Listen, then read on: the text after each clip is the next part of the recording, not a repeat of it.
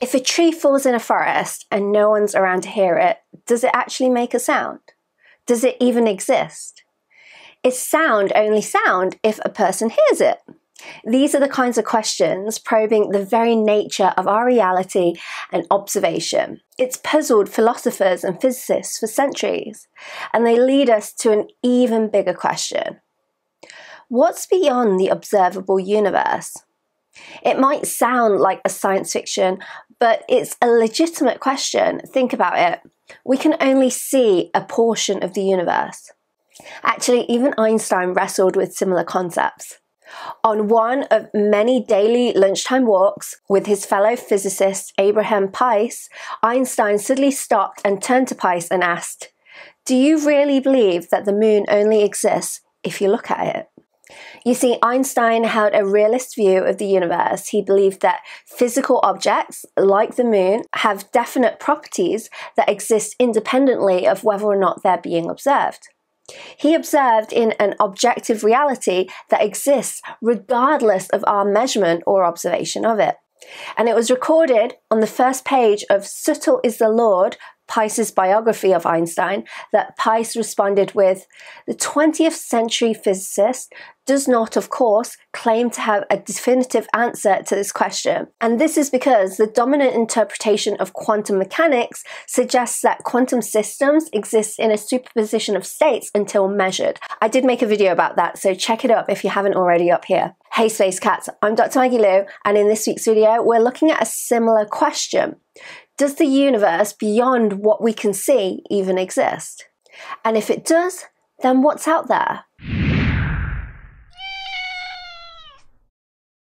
Now, before we dive into the mind-bending possibilities of what lies beyond, we have to understand what we mean by the observable universe. It's not a physical barrier like a wall. It's hard to say this is where space ends. It's more like a horizon. So imagine like being on a ship at sea. You can only see so far as to the horizon, but that doesn't mean that the ocean suddenly stops where you can't see any further. There's still sea beyond that. It just means that your perspective is limited.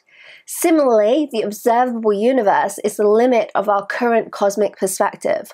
But as far as we can tell, the universe just keeps going. The furthest that we can see is about 46 billion light years away. Now, you might be thinking, hold on a second, but the universe is only 13.8 billion years old. How is it possible that we can see things that are 46 billion light years away? There's just not been enough time. Well, that's a great question. It's not that we're seeing light that's traveled for 46 billion years. It's more subtle than that. You see, the universe isn't just sitting still. It's expanding. Space itself is stretching like a balloon being blown up. As the universe expands, the distance between galaxies increases. So while the light from a distant galaxy might have only traveled for 13.8 billion years, the space that light has traveled through, whilst it's been stretching the whole time, has increased.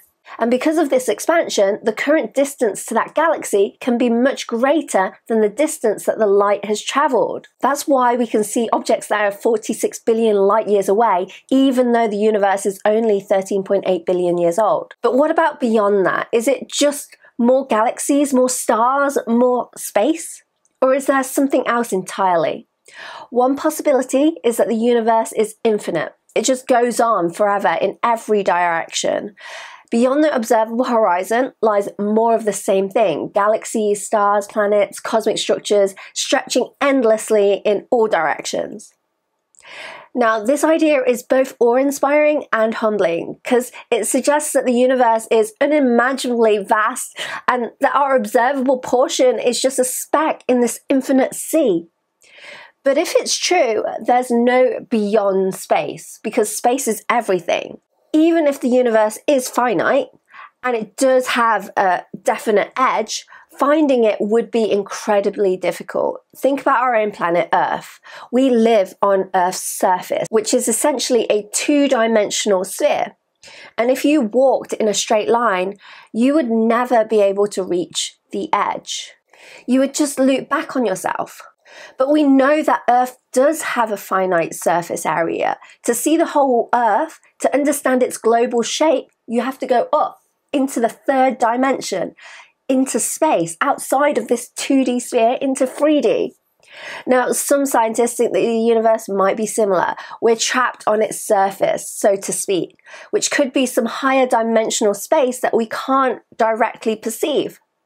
Maybe the universe does have an edge, but it's an edge that we can't reach by simply traveling through our familiar 3 dimensions. It would be like trying to find the edge of the Earth by only walking on its surface, which is impossible. We might need to venture into some higher dimensional space to even see the edge, let alone reach it.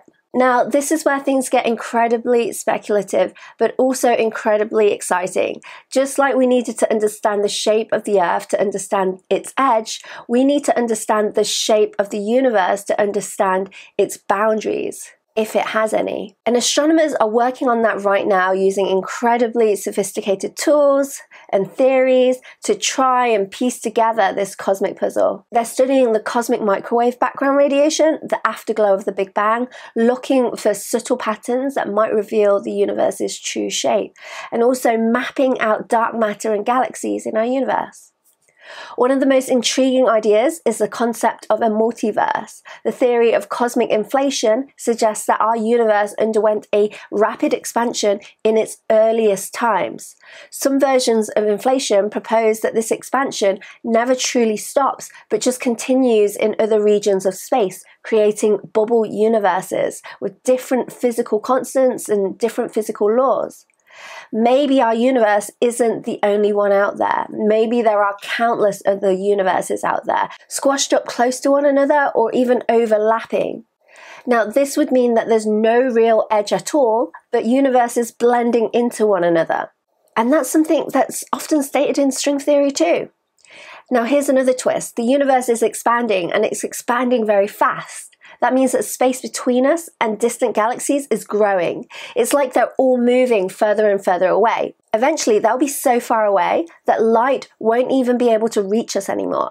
The night sky will get darker and darker, and finding the edge of the universe, if it exists, will become even harder. So what's beyond the observable universe? The truth is that we really don't know. We're just scratching the surface of understanding the universe. There's so much more to learn. What lies beyond this is a question that will likely continue to fascinate us and challenge us for centuries to come. Anyway, that's all I have time for this week. Thank you to my YouTube Perks members for supporting this video. If you enjoyed it, please don't forget to leave me a like, share and subscribe. Hey space cats, fly with me to the stars, faster than